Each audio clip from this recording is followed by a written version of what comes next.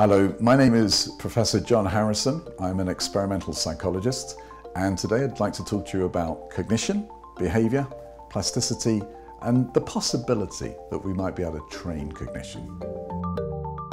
Let me start with neuroplasticity. So we've known for a very long time that the human brain is plastic. What do I mean by that? Well, plastic in the sense that in order to accommodate new information, there must be physical changes that go on in your brain. So if I tell you something new, if I tell you the capital of Outer Mongolia is Ulaanbaatar, and you remember that tomorrow, there have been changes in your brain to accommodate that new information.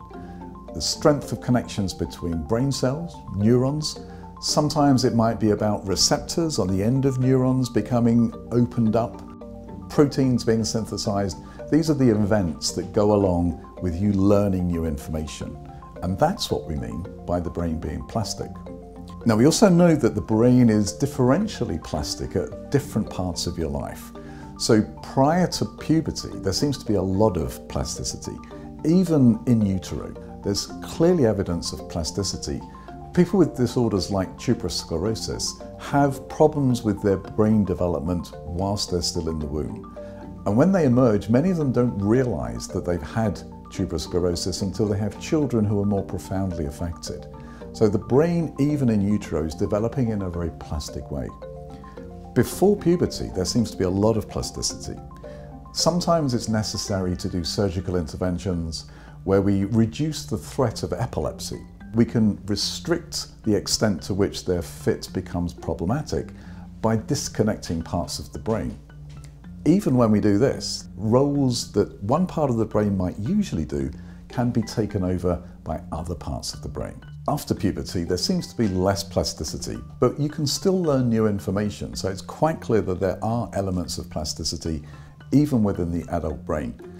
The element that's not really been looked at and exploited as much as we might is the idea that you can train your brain. Maybe there are things that we can do to enhance the connections between different locations, to enhance your abilities in various cognitive domains. I'm going to talk to you about cognition. So cognition is the activity of your brain, probably synonymous with the idea of a mind. So cognition happens in your central nervous system, your brain. I can't measure your cognition directly, but I can measure your behaviour, and based on your behaviour, I can make inferences and try to better understand your cognition. There are certain parts of the brain that seem to be very important for certain cognitive skills. And the reason that we can make purposeful distinctions between different elements of cognition is we occasionally meet people who have been unfortunate enough to have a brain injury, which means that they have a deficit in a specific area of cognition.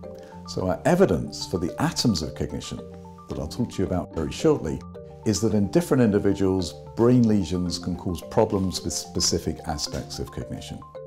Cognition is this idea of thinking, and we can divide thinking into some helpfully manageable lumps. A key one would be episodic memory. This is your memory for an event. So if you visited the cinema last weekend, you might have a memory for the film, who you went with, where the cinema was, maybe even some of the things you had to eat and drink.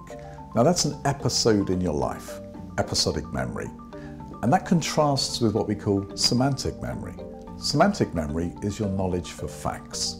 So if I ask you the capital of France and you tell me that it's Paris, you probably can't tell me the first occasion where you learnt that information. So it's not an episode for you, it's part of your semantic memory, things that you know about the world. Another element of cognition is what we call working memory. But it's not really a form of memory. Memory implies that there's something you're trying to remember from past events. Working memory is really the term that we use to describe the space in your cognition where you solve problems. Let's think of an example of that. So if I ask you to take 7 away from 100 and keep going, what do you have to do to achieve that? Well, you have to retrieve from your semantic memory the idea of 100, the concept of 100. And your concept of 7, and your concept of subtraction.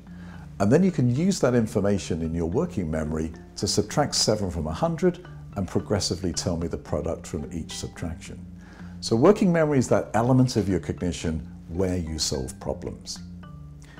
Another facet of cognition is really an umbrella term that we'll call executive function.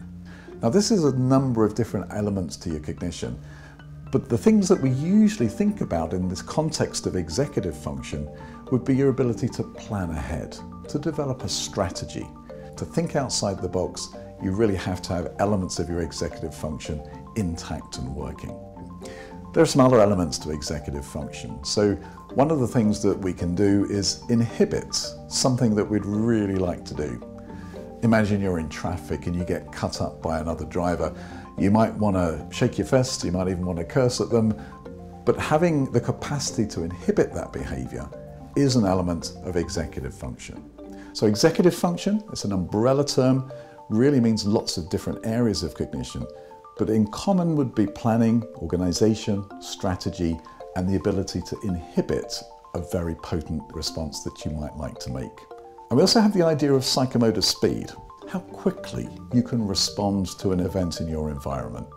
So we would test this in a laboratory by showing you an image on a screen, and then you'd press a button to show that you detected that and made a response as quickly as possible. So psychomotor speed, another facet of cognition that we think is very, very important.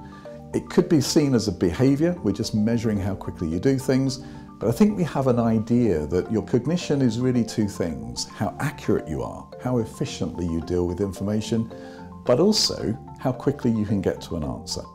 So those two facets, accuracy and speed, are the two things that psychologists are most interested in. And almost every test, every cognition test we have, focuses on either measuring accuracy or speed. Psychologists very rarely measure other things in the context of cognition. So far we've thought about episodic memory, your ability to remember an event, and I've made a distinction between episodic memory and semantic memory. Then we talked about working memory, which really isn't a type of working memory, it's much more about your ability to solve problems. So it's not a memory, it's a space where you do problem solving. Another facet of cognition is attention. So attention is your ability to focus on a specific area or on a specific element of a problem. Or if you're in a busy room, for example, maybe you're at a party and you hear your name, that can capture your attention. So we have this experience of attention being captured as well as being devoted to certain elements of your cognitive problem solving.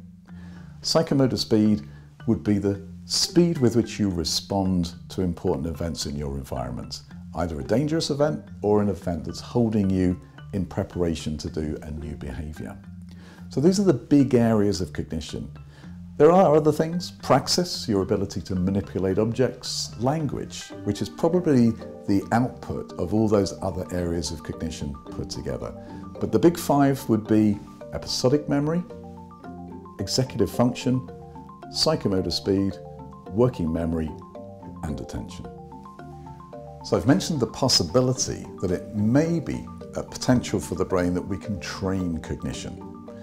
And one way in which you might think about that is in the context of that atom episodic memory. So a very potent technique, it's been around for at least 2,500 years and probably longer, is to try to enrich your memory by making it imageable, so visual elements to something you need to remember. And the example I always use when I go to schools is to say, here's a list of words: elephant, snowball, ukulele, scarf, skates. A list of usually about 7 words, and I always say to the class, try to remember those words. And about 5 minutes later I might ask people to tell me, how many of those words can you remember? And typically they'll say 2 or 3.